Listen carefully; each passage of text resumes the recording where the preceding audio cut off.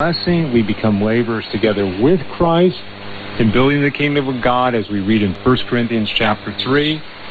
We can contribute. We can lay our lives on the altar of service, either through our money or through our time or through both of them, to try to get the word of God out to the people near and far. And we can pray to God, asking Him to direct us into how we would do that. But this is the important job. Jesus said, "Go ye into all the world and preach the gospel to every creature."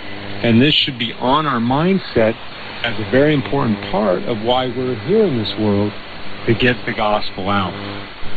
Next time we'll look at what we read in Matthew 28 about bringing the gospel, and we're going to dig into what Jesus says in Mark 16, verse 16, and try to understand that a little bit better.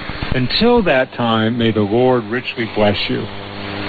We hope that today's Bible study from Follow the Bible Ministries with David Hoff has been a blessing. If you would like to hear this or another of David's Bible studies, visit us at followthebibleministries.com. We would love to hear from you via email at followthebibleministries@yahoo.com, or send us a note to P.O. Box 1332, Alameda, California, 94501. Please request a free copy of our book, Salvation, God's Eternal Gift of Love. Follow the Bible Ministries is a list-supported ministry. May the Word of God dwell in you richly.